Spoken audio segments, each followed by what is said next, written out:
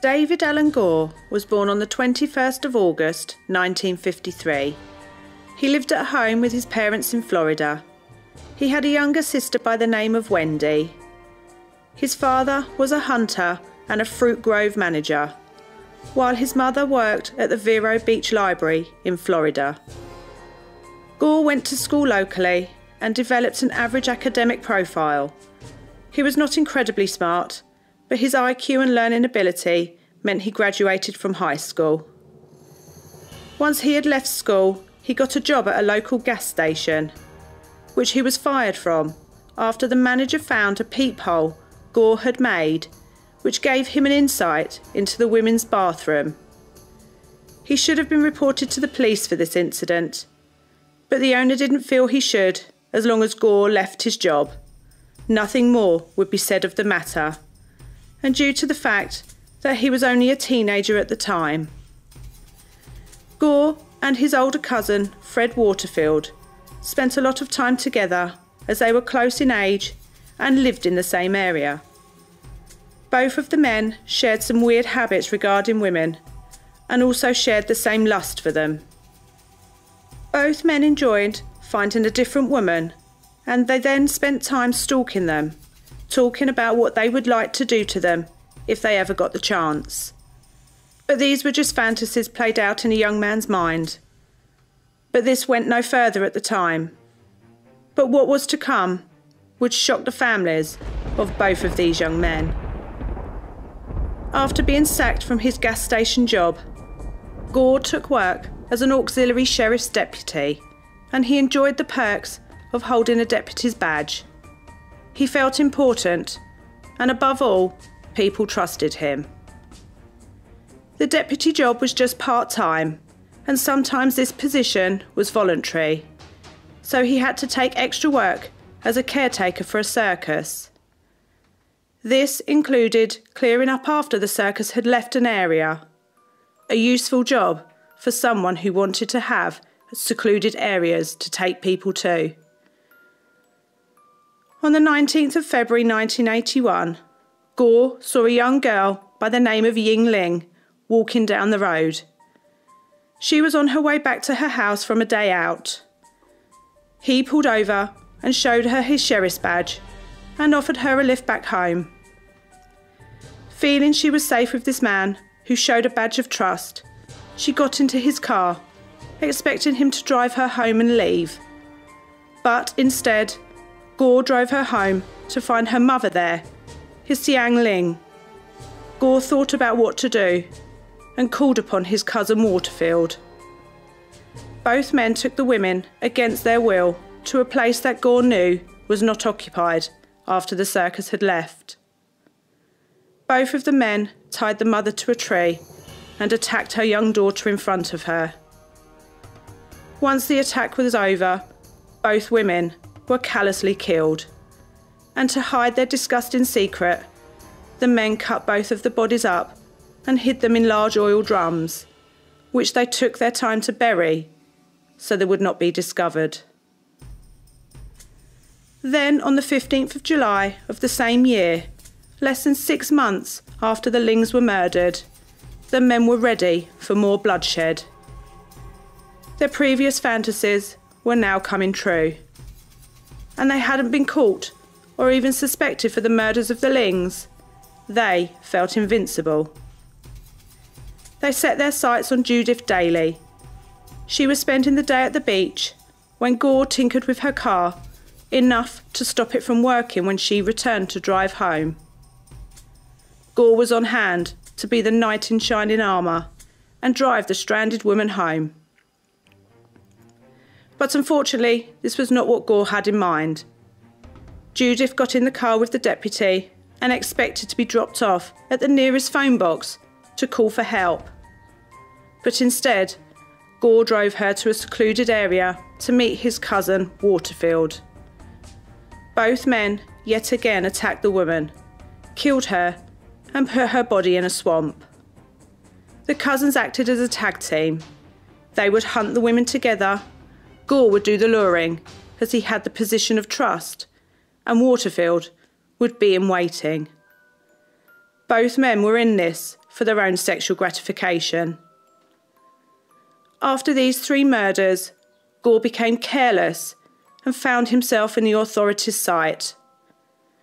Only a week after the murder of Judith, he attempted to take a young girl with the same use of his badge.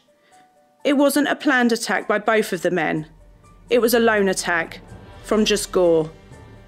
But luckily the girl's father was on hand to stop this from happening.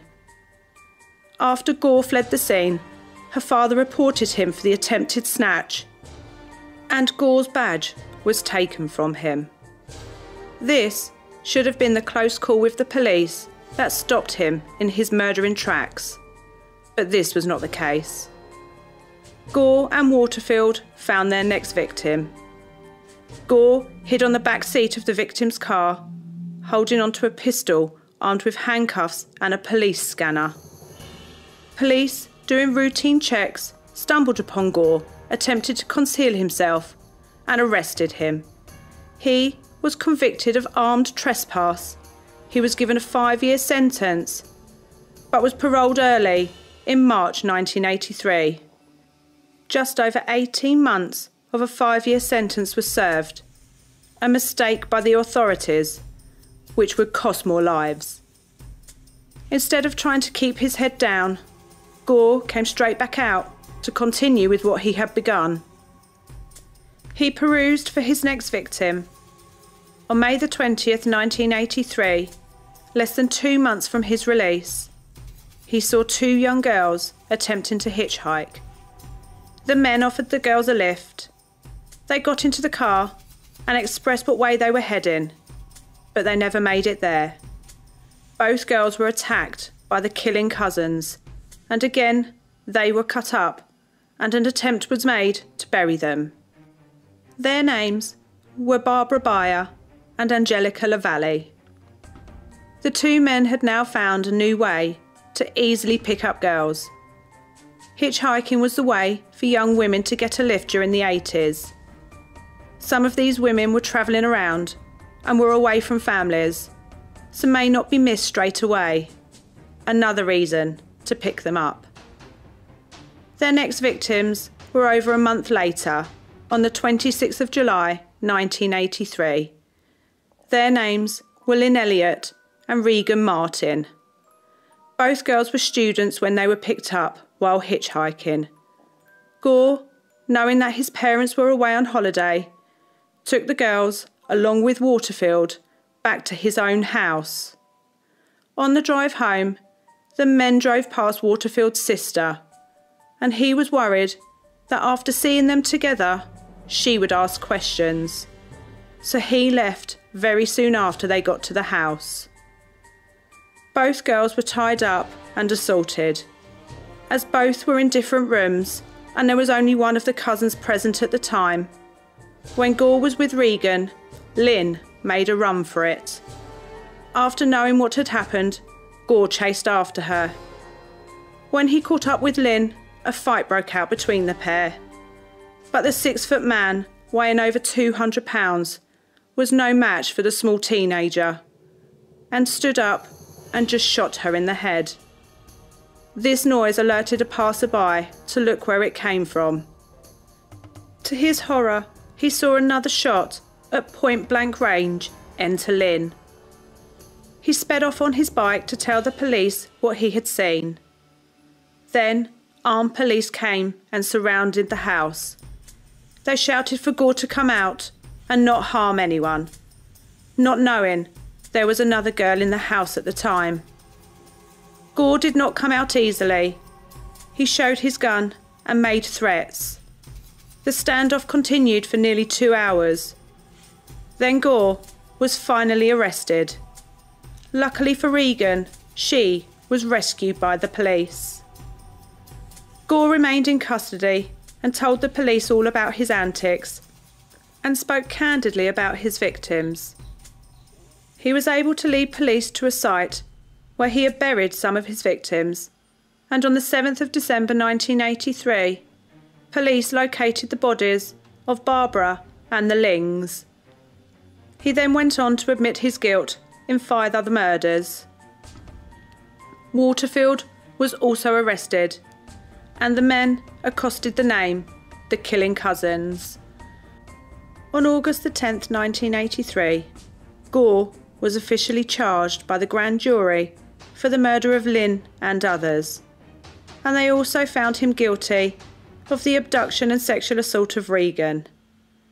He was remanded in custody until his trial, which was set for the 6th of January 1984, but was moved from the original venue of Vero Beach to St. Petersburg because of the amount of publicity the case brought, and also due to the number of victims' families who would attend, with their emotions very raw. There was no issue for Gore being charged with murder. He had previously admitted this, and so it wasn't for the jury to assign guilt, but just to say what they would recommend as a punishment. The jury had to have a majority vote for the death penalty to be sought, and a vote of 11-1 came back in favour of sentencing this man, David Alan Gore, to death, along with the statement from the state attorney, Bruce Colton, saying, "I've seen a lot of murders over the years and have prosecuted and handed out a lot of death penalties, but I cannot think of anyone that deserves a death penalty more than Gore does." Gore spoke about his role in the deaths of his victims. He made a statement to the police about his cousin's role in the murders. And so, in a different trial, the jury came to the conclusion that Waterfield was also guilty of the manslaughter of Lynn, not her murder, as he had left before she died, and first-degree murder in respect of Barbara and Angelica.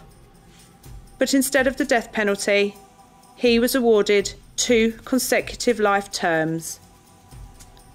Waterfield since has sent a 1,300-page document to dismiss the manslaughter charge of Lynn due to the fact that he had left before anything had happened. Gore's defence team spent time making the most of the appeal period they had. They used all avenues they could find to have the death penalty overturned and Gore's sentence commuted to life in prison instead. They told people in the appeal hearing that Gore was drunk at the time of Lynn's death and did not have full control of his actions. All of these appeals were in vain, as on the 5th of July 2007, the Florida Supreme Court confirmed that the death sentence still stood. He was held in the Florida State Prison in Rayford. Since being sentenced, Gore had further life sentences added to his death penalty for the rest of the murders he had committed. Appeal time had run out. Gore made his final statement, which was, "I'm sorry. I have had remorse. I am not the man I was back then. I don't fear death." Also saying to the family of Lynn, "I am sorry for the death of your daughter. I hope you can find it in your heart to forgive me. I wish, above all else, my death could bring her back." Upon hearing this statement, the father of Lynn Elliott retaliated with these words to reporters: "If he was Christian, then I could condemn him and his soul to hell. You had it easy compared to my daughter." Gore's final meal consisted of fried chicken, French fries and butter pecan ice cream. Then, on the 12th of April 2012, David Alan Gore was led to the gurney to be strapped in the chair, and the lethal injection was given, and at 6:19 p.m. on that very same day, David Alan Gore was pronounced dead. He was survived by 2 children. Fred Waterfield, the other half of the Killing Cousins, remains in prison at the Hardy Correctional Institute in Florida and will remain there for a minimum of a 50-year term. The question is, how is it that 2 members of the same family have the same desire to murder? Thank you so much for your continued support. Feel free to leave a comment, as we enjoy reading them. If you like the video, please hit the like button and subscribe if you want to hear more stories from Crime Busters.